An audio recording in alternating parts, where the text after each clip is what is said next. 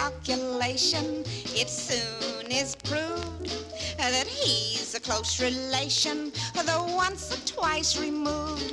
But knowing that he's kinfolks is quite okay.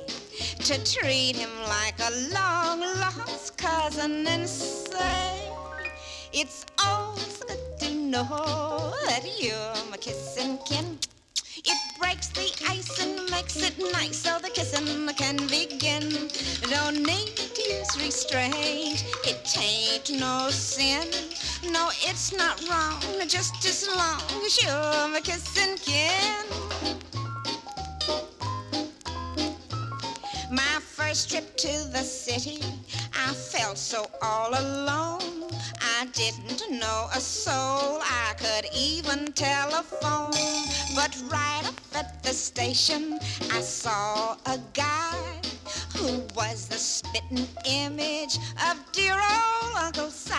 He claimed he was my distant dear cousin Fred.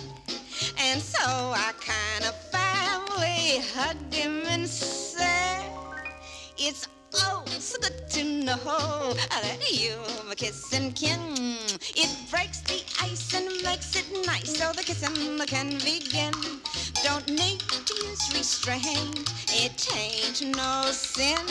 No, it's a fact, it's how to act, 'cause you're my kissing kin.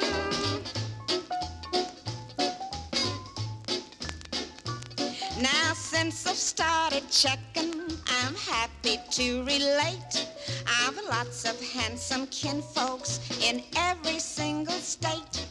I know it seems peculiar, each one's a man, but who am I to question dear Mother Nature's plan? A family reunion we'll hold one day. I line them up and greet each cousin this way.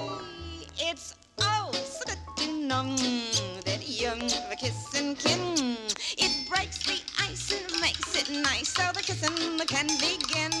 Don't need to use restraint, it ain't no sin. I think it's great that I can write so many kissing kids.